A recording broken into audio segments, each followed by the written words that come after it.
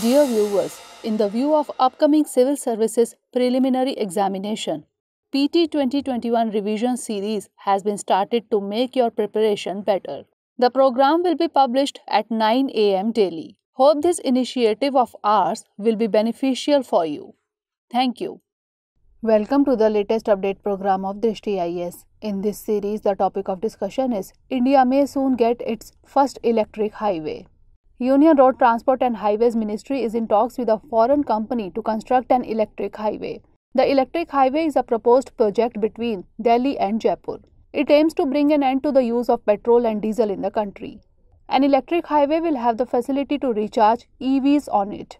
It will help in reducing the carbon footprints. 3 different technologies to construct electric highways are pantograph model, conduction method, and induction model. In the pantograph model, a contract arm is attached on the top of the freight or electric vehicle. The arm is connected to an overhead cable that is electrically charged for that stretch of the highway. In the conduction method, the contact arm for the motor vehicle is at the bottom and connects to the road to be charged. The road is required to have an electromagnetic current in the conduction method.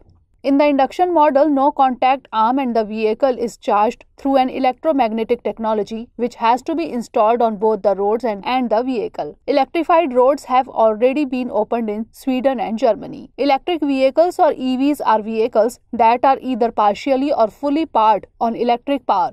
EVs have been described as one of the best contemporary solutions to address climate change.